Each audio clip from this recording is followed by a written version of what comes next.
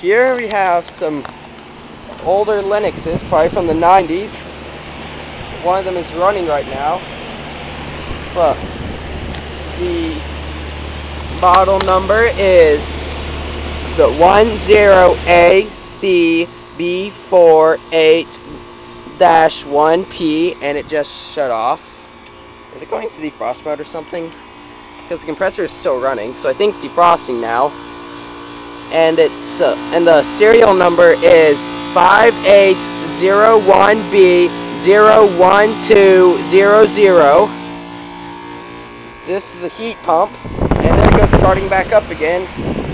I think it was in like a cool down cycle or something. I don't know what that was.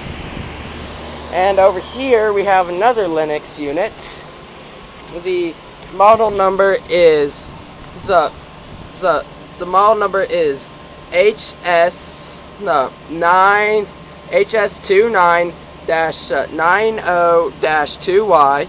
Serial number is 5600M070049. Kind of messed up on that, and I actually dialed it one.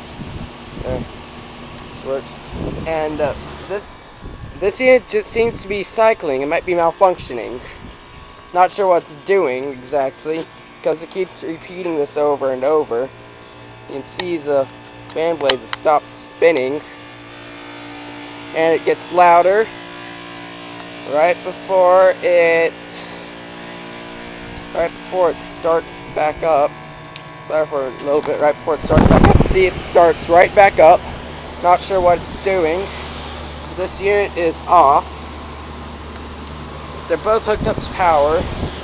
But yeah, a possibly malfunctioning Lennox unit running, and a larger Lennox unit. Over and out.